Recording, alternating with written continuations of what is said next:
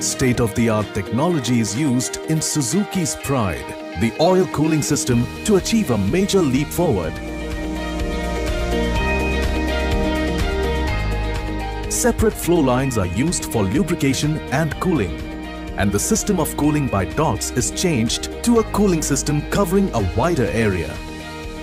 In particular, a new cooling oil flow line is added near the combustion chamber to allow faster cooling over a wide area.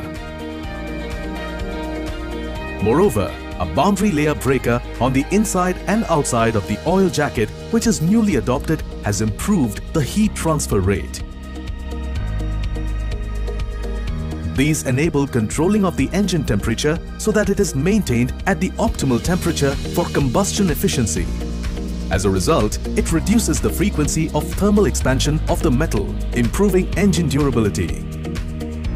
Maintenance is easy too, because it requires no cooling water.